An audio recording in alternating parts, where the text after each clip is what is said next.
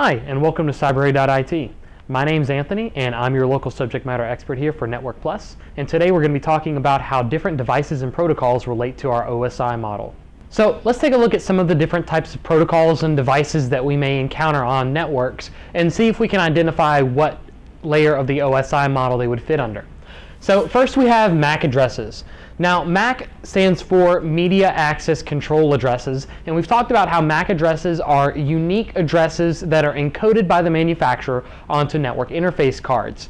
Each of these network interface cards has a globally unique MAC address, but we typically don't route using MAC addresses. MAC addresses are used for just our layer 2 data link layer. We can't route using MAC addresses, but we do point information to specific devices, to specific network interface cards using their MAC address. Our MAC address is what we'll consider as our physical address. It is the physical address of the network interface card on our machine. Now, in contrast to MAC addresses, we have IP addresses. IP addresses are able to be routed over network, so over around the world even. And our IP addresses are layer 3 in our network layer. Our network layer in our OSI model is often referred to as our IP addressing layer, and as such, our IP addresses fit right in there. Now, our IP addresses are not physical addresses. IP addresses are actually logical addresses that are mapped to a physical address. We have a single IP address that's mapped to a physical network interface card, a physical MAC address, excluding IP addresses that are in our broadcast or our IP addresses that are in our multicast range. But we'll talk about those later in our IP addressing section. But typically speaking, our IP addresses are going to be a logical address that's mapped to a single physical address on a network interface card. So as such, our IP addresses are going to be layer 3. Next is our EUI64. Now, our EUI64 is another name for our IPv6 global unicast. Now, our IPv6, our IP version 6, is a much larger set of binary digits that we can use to create IP addresses. Our IP version 6 is a much larger addressing space than our IP version 4. But we will talk about our IP version 6 and the differences between our IP version 6 later. But one of our IP address classes, one of our IP6 address types is global unicast. Now, global unicast is an address that's specific for a single network interface across the world. So we could send information to a global unicast address, and it would be routable around the world to a specific device.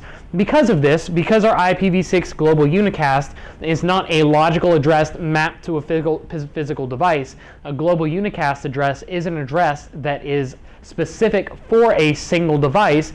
It's considered layer 2 data link because we don't have to route or translate that address to a MAC address in order to acquire a data link. Our IPv6 global unicast, or our EUI64, would do that for us. It would automatically just globally connect to one specific device. Next we have frames. Now, frames are our layer 2, our data link layer, but they're layer 2 protocol delivery units. So it's a segment of data with a beginning and end that we're using on the layer 2 level. So when we're talking about segments of data and we're referring to them in the layer in terms of our layer 2, we're referring to them as frames. So our frames, we'll want to remember, are our layer 2 protocol delivery unit.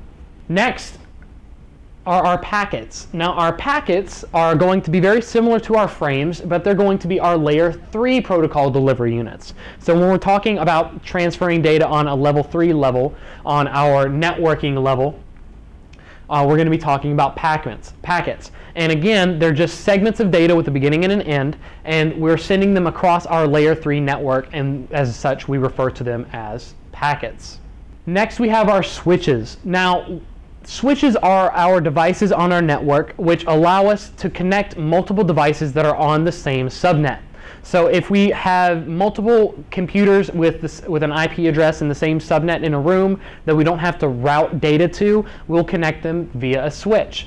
Now, because we don't have to route that data, because we don't necessarily need an IP address to communicate with these devices, we do communicate with an IP address because that's how our data typically communicates, but we don't need an IP address in order to make a connection with that device. We could send out a DHCP discover message out to our network, and that's going to refer back to us without an IP address, and people can address us and can send say a DHCP offer message to us specifically without us necessarily needing an IP address. So because of that, our switches are going to be performing at a layer 2 level, at a data link level, and they map to our MAC addresses. Now, we do have switches that can determine who we are and map specific packets directly to us, or we may have switches that send packets to everybody, and then as it determines, okay, this MAC address is on this port, this MAC address is on this port, or this computer with this MAC address is connected to this port on me, it begins to make those mappings. So because of that, we consider that layer 2 because it's working with those MAC addresses. Now, we also have our routers, and routers are sometimes referred to as a layer 3 switch. Now, they're sometimes referred to as a layer 3 switch because they allow us to connect to multiple different networks. They allow us to route addresses, IP addresses, and send data across these multiple different networks. Because we're working with IP addresses, because we're routing data, our routers are going to be layer 3. So we need to have sort of an intermediary, and these are multi-layer switches. Now, our multi-layer switches allow our devices that can perform on layer 2 or layer 3. They're devices that may just perform switching functions, but if necessary can also be performing routing functions. So these will be considered our layer 3 switches. Let's finish up with some of the rest of our devices here. Now, we also have a hub. Now, a hub is sort of like a dumb switch. A hub just takes in all of the incoming data that it is receiving and then just sends it out to everybody that's connected to it. So it allows us to pass data onto multiple computers in a network, but it isn't going to be smart. It isn't going to do any mapping of any MAC addresses, and it's not going to do any mapping of any IP addresses. So it's just going to take in that data and just send it to everyone. So it isn't really doing anything as far as routing. It isn't doing anything with IP addresses. It's just letting us connect from one point to another. So because of that, our hubs are going to be layer 2, data link, and it passes the information to everyone that's connected to it. It just takes it and it passes it, and it allows us to make a data connection. We're also going to have encryption devices. Now, encryption devices may be physical devices on our network that perform encryptions at one point and then decryption at another point. Now, these encryption devices are going to be layer 6 devices, layer 6 being our presentation layer. Layer 6 formats our data, does encryption and decryption among other forms of data formats. But because encryption is a type of data format, it is a way that we're modifying our data so that it can be viewed or it can be encrypted and then transferred over the network. Our encryption devices are going to fall under that layer 6, our presentation, because it's formatting our data. Then we have a cable, and our cable is very easy to tell, is a layer 1. It's a physical device. Something we can hold, it's something we can plug in and connect. It's going to be a layer 1 physical device. A network interface card is also a layer 1 physical device.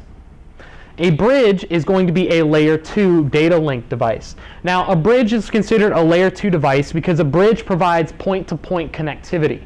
A bridge is going to allow us to connect, whether it's through a wireless bridge that we set up from one point to another, or an Ethernet bridge that we set up.